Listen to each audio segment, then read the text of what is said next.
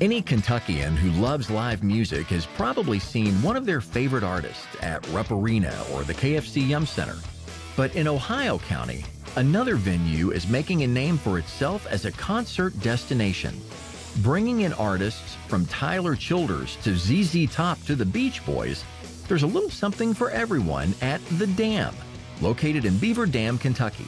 But what is The Dam? Locals to the area will be happy to tell you. The Dam is a world-class venue set in a small little town. It was built in 2014. It'll seat about 5,000 people, which is kind of unique since the population of Beaver Dam is 3,600. We have all kinds of shows, Christian concerts, rock concerts, country. We have a little bit of everything to choose from. It is located in our city park, which is half a block from the downtown business district. When you walk around the corner and you see the lights, you know that you're at the Dam.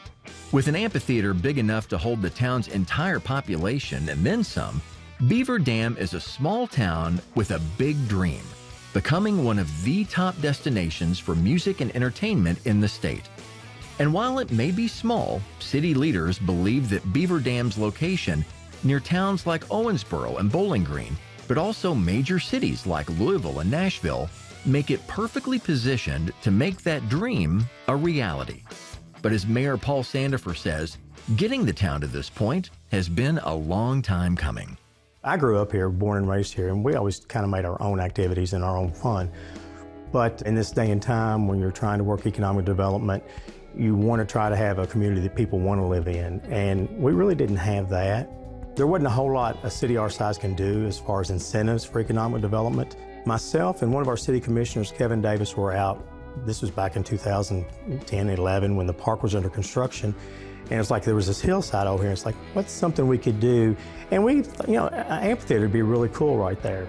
Now, granted, we were thinking more along the lines of a stage with a cover over the top of it, do some local shows there. But we had a gentleman here that was a member of our tourism commission. He's kind of like, Mayor, let's look a little bigger here. So we just jumped in and did it. And it's been a pretty good thing for us. Beaver Dam's aim of becoming an entertainment hotspot involves more than just the amphitheater. In fact, city officials have partnered with local businesses to offer a variety of activities for tourists and locals alike all year round.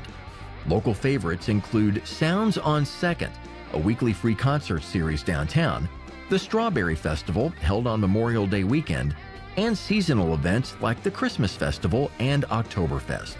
The goal of events like these is not only to make Beaver Dam a more fun place to live, but to grow the local economy through tourism. And small business owners in the area say they are seeing a difference. On concert days, it's the busiest that we are.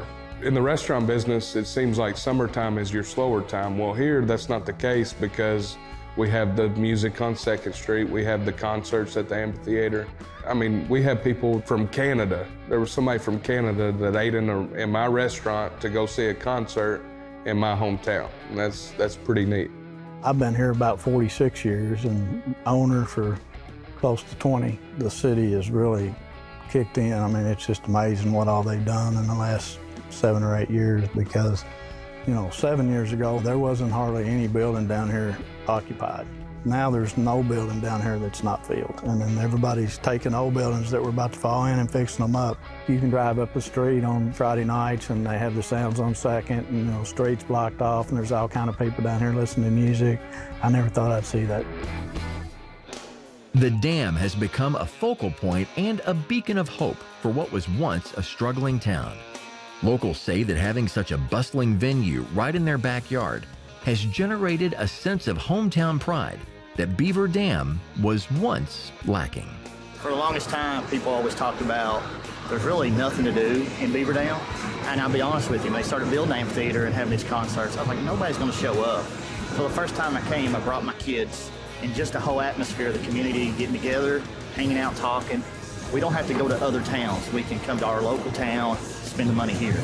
We just love this town. This is where we live. We chose to raise our family here, and so it's awesome to have so much choice in your backyard and so many venues to go to, but still have the small town atmosphere that Beaver Dam is known for.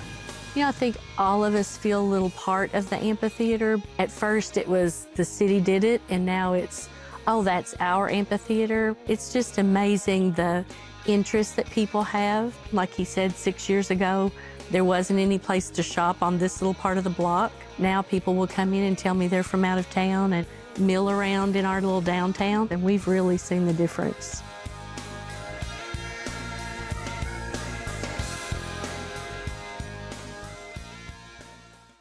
Hey everybody, I'm Chip Polston, and I am cherishing this Kentucky life. And if you enjoyed that story and would like to see more, click right here to see more.